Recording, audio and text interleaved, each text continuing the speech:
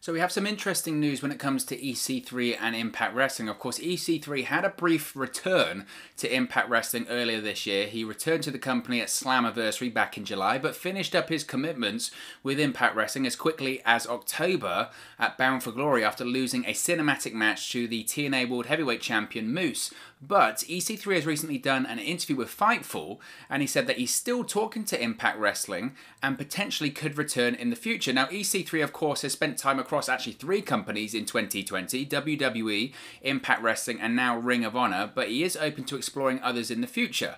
Now, when it comes to EC3 and his current status, he was actually pulled from the Ring of Honor Final Battle tapings, was it last week, due to COVID-19, but he's told Fightful Select that he intends on returning to the company in 2021 to finish off his creative process with Ring of Honor. But beyond that, there is interest in Ring of Honor locking him down, but apparently Impact Wrestling is also interested in EC3 too. This is what EC3 had to say. He said, quote, "We're still talking. I think come the new year, when I freed myself up, there's talks to be had elsewhere, and they definitely want to do a long term. I'm just not ready to do anything long term until I know who I am and what I'm doing, and then I have a lot of myself to figure out before I jump into something and become, I don't know, like everybody else.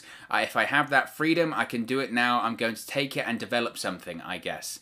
Then the opportunity to work with Ring of Honor came along, and it's a company I've always had a love for and respect for that I've never had the opportunity to work for. Now I am.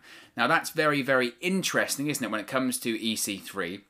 Now, he also said something else, and I'll give you my opinion on it all after we repeat what he said here. So EC3, of course, as I mentioned, spent both time in Impact Wrestling and Ring of Honor this year, and it said that each of them understood what he was doing, because, of course, there was a period of time where he was on Impact Wrestling TV every week, but he was also with Ring of Honor. It was a period of time where he was doing the Impact Wrestling stuff with Moose, but at the same time he was attending TV tapings for Ring of Honor and setting up all of this Ring of Honor creative that he's currently doing when it comes to Jay Briscoe in Ring of Honor. So this is what he said. He said, quote, "I was pleased and happy both companies were very respectful of that opinion and willing to allow me to do both. I understand that in the future something will have to give, because if I'm a company, I'm not going to invest in somebody if they're not there for the long term." Very important point there.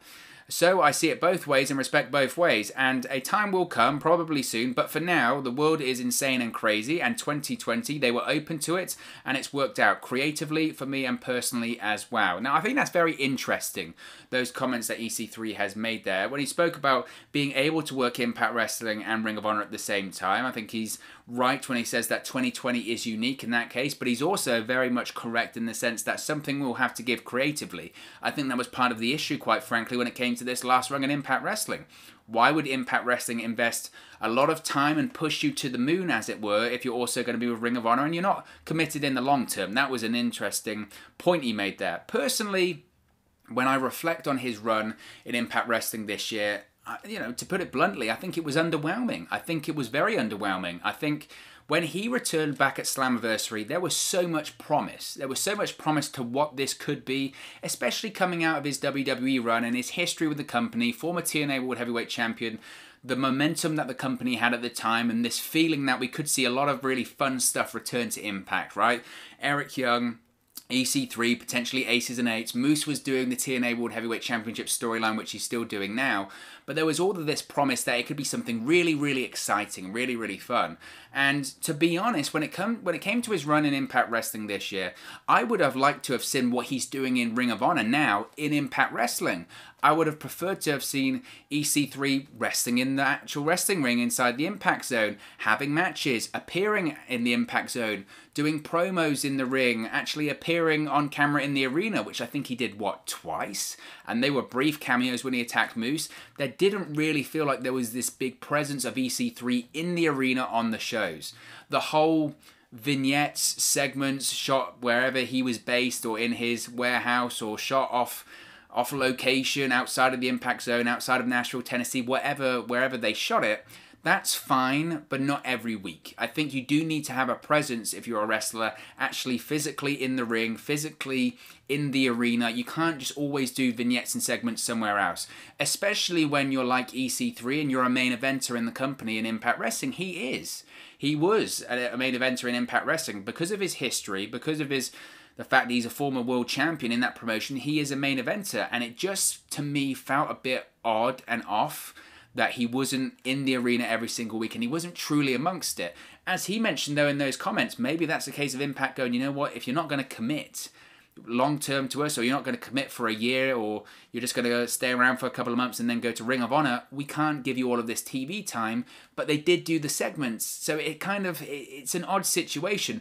To me, just when I reflect and look back on it, it just felt a bit off. And it just felt like a bit of a waste, especially with the history that he has in Impact Wrestling. I think that's the most important thing here. Look, he made his name ultimately in Impact Wrestling. Yes, he had the run in WWE, Derek Bateman, before he came to Impact Wrestling. But when he came into Impact, they pushed this guy to the moon, right? He was Dixie Carter's nephew, victories over the likes of Sting, Kurt Angle, etc. Multiple-time world champion. This guy really was synonymous and made his name with Impact Wrestling and WWE. And TNA Wrestling, rather. And coming out of that disastrous WWE run, got WWE on the brain here, coming out of that disastrous WWE run, you would have thought that he would have done something big or would have wanted to have do something big. And when he made his return at Slammiversary, cast your mind back to July, when he did make his return at Slammiversary, it did feel like something big was going to happen. It did.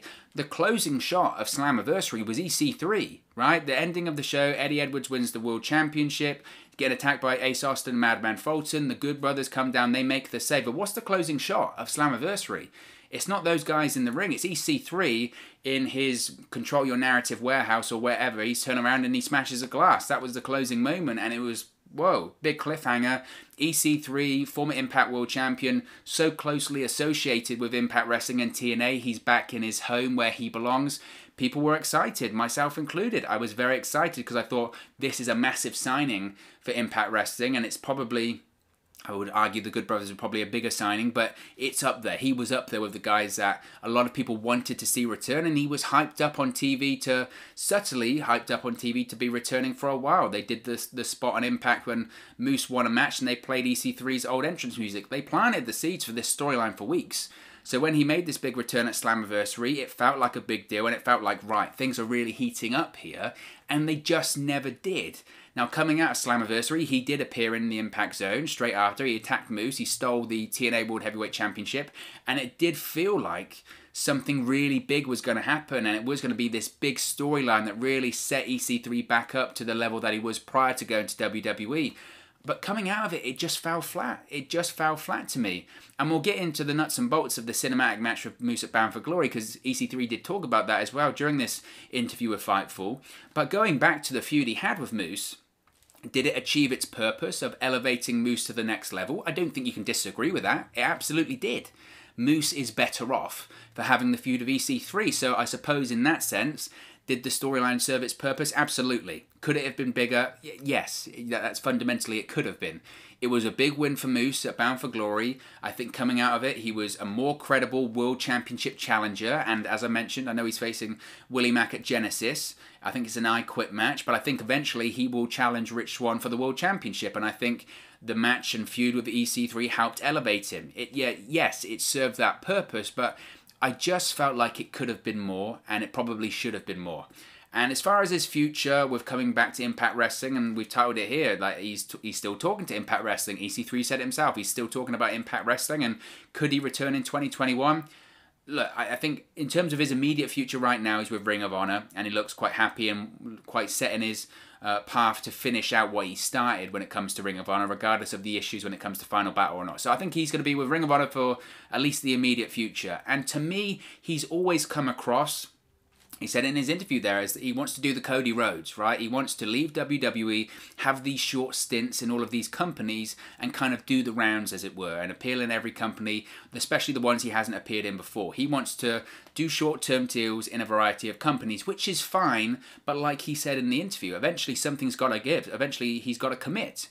He never worked for Ring of Honor, which is why he wants to work there now, which is what he's doing. I think long-term, my opinion has always been that he wants to go to AEW. I don't know that for a fact, but I've said that multiple times. I think realistically what he's probably trying to do, that run in WWE was so disastrous, and it did such a damage to the EC3 brand and value, as it was, that I think he's trying to do these short-term deals in these companies, whether it's Impact, Ring of Honor, possibly other places. We'll touch on that in a second. That he's trying to build up that value again, trying to build up that buzz before he goes to AEW. When you go to a big company like AEW, the second biggest promotion in North America, maybe the world, you do want to have a bit of buzz and a bit of momentum with you. And I think that's what he's trying to do, quite frankly, right now. So I think maybe that's the issue there.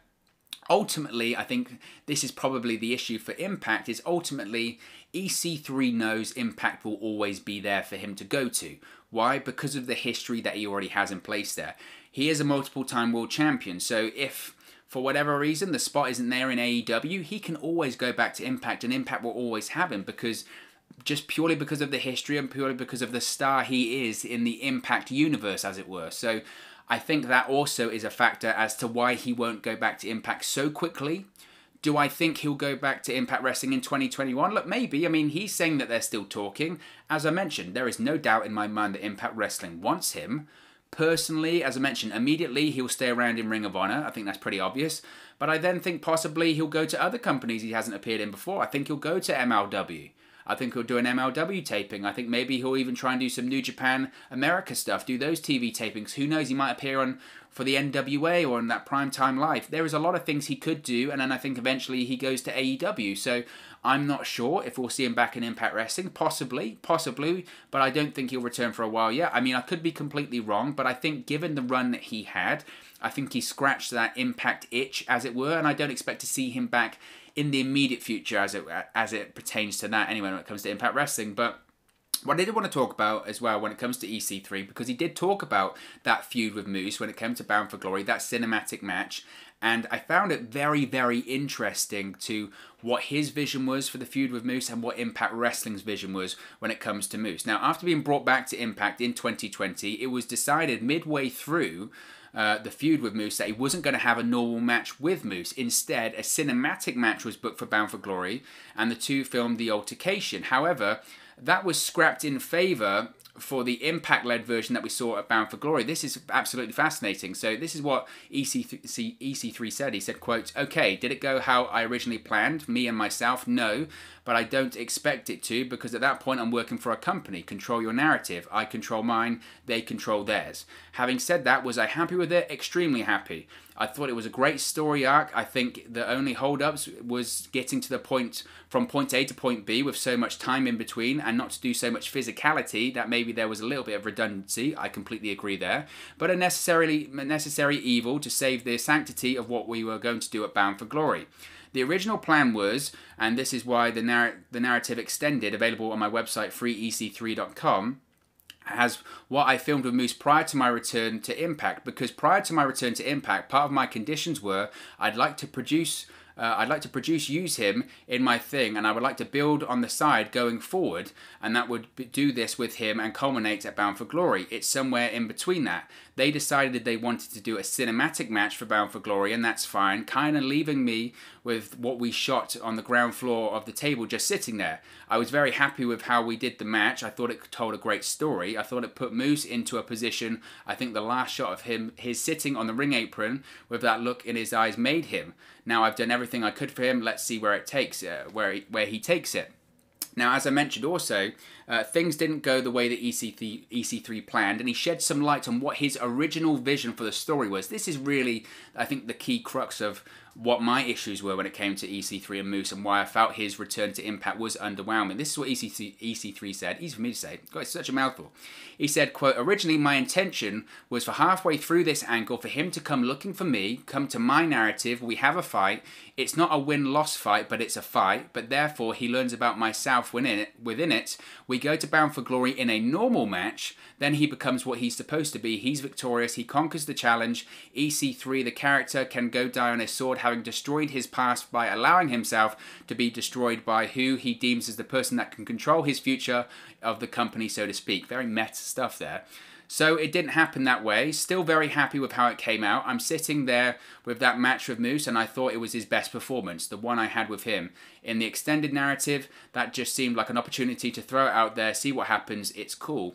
Now, it's very interesting, those comments there. That's the real big comments I got from this interview that he did with Fightful EC3, that it's interesting that the cinematic stuff, the cinematic match that we saw at Bound for Glory was essentially what we were going to see, or what the plan was to see on Impact Wrestling, and then we were going to have a proper match inside of the Impact Zone, inside of an Impact Wrestling ring at Bound for Glory instead. I like that idea way much more than what we saw at Bound for Glory. For whatever reason, Impact Wrestling decided they wanted to have the cinematic match at Bound for Glory instead of Impact, and personally, I think that's a mistake. Now, I know that 2020 at this point has been the year of cinematic matches in pro wrestling. That's been out of necessity in some circumstances because of just the current climate, the pandemic, no fans. I get it. But I think at this point, have we seen too many? Probably. And we've seen other companies like WWE and AEW kind of pull back from that a little bit. Yes, we saw one for AEW at Full Gear. But I think at this point, we've probably seen our fair share of cinematic matches for the next couple of years. They're certainly not as special or unique as they were at the start of the year. And that probably hurt the EC3 and Moose match too. My criticism really is the same as it was when I first watched it. We did a watch along, and it wasn't the match that I had an issue with, because it wasn't a match. It wasn't a match. It was overly confusing. I felt that they were trying to be too clever, too arty, too subtle in the story that they were trying to tell. I just thought it didn't need to be that complex. That was the issue there. It was just way overly complex, and I didn't feel that was necessary. I would have much preferred your standard wrestling match inside the Impact Zone, inside of an Impact Wrestling ring, actually seeing EC3, a former Impact World Champion, competing in the Impact Zone. I think that's what a lot of people wanted, and quite frankly, expected when they saw EC3 make his return at Slammiversary. They wanted to see EC3 compete in an Impact Wrestling ring, and we just didn't get that. Don't get me wrong. When it comes to cinematic wrestling and just pro wrestling in general, I love subtlety and I love complex storytelling, but it was just too much. It was just too much. This is pro wrestling at the end of the day. It's not No Country for Old Men. The ending doesn't have to be ambiguous. It's not for the Academy Awards. It was just a miss for me. Like I said, I felt they were trying to be too subtle, too arty, and just too... it was just a miss. It was just a miss. I wanted to see EC3 wrestle inside the Impact Zone. He's a former world champion. He's got so much history with Impact. His return got so many people excited, and it had so much promise. He ended Slammiversary. He was the closing and final shot of Slammiversary, and it kind of told fans this is going to be big, what happens with EC3 going forward. And then with the cinematic stuff and with not really appearing that much inside of the Impact Zone, it just fell flat, and it could have been more.